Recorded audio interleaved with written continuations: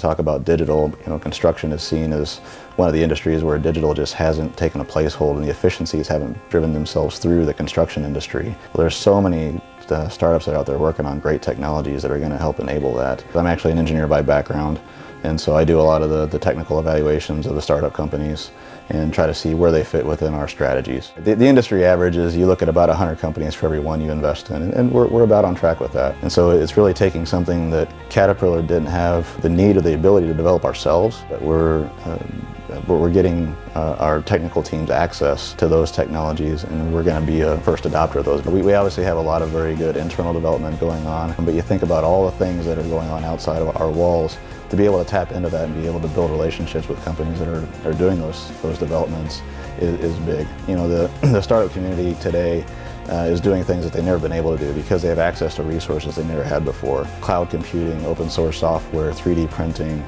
maker spaces, and then just the access to capital. So they're developing a lot of quality technologies that we can and should be able to access and partner with them.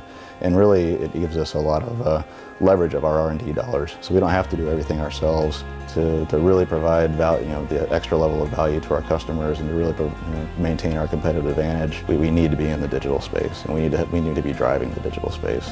And so I think that's one of the things that we're helping to enable our business units to do, is to be able to find those technologies and get involved with those developments that are going to be driving digital into mining, into construction, into energy and transportation.